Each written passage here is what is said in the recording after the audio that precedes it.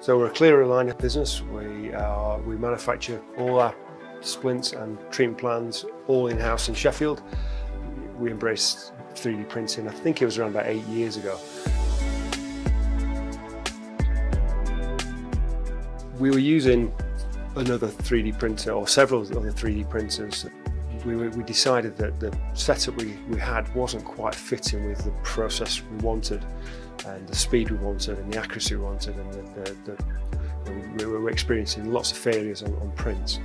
Went and researched what's available, and Photocentric was right up there, and the figures seemed to stack up quite nicely in terms of print speed, which is one thing, because we work with lots of orthodontists that want quick turnarounds for retainers.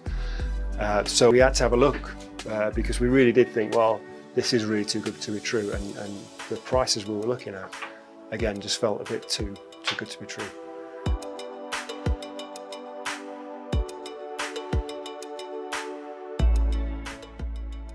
The failure rate is so small, it really is, and that's a real key point. People don't factor that in.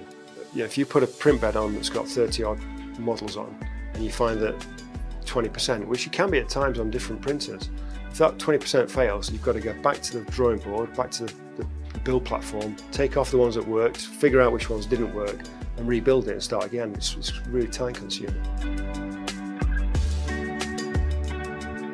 We run it at 100%. That's a massive jump from where we were with other machines. Some of the other machines where they're using different technology instead of the LCD screen. They're a lot more sensitive to temperature, to being moved. That in itself, the fact that we don't have to really touch it, it's in there, really reliable.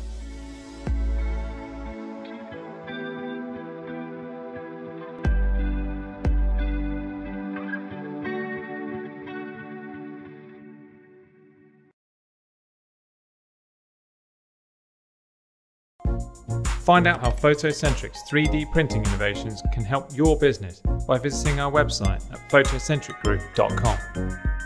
Stay up to date with our latest developments by following and interacting with us on our social media channels.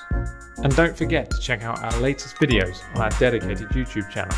While you're there, hit subscribe and turn on notifications so you're updated every time we upload something new.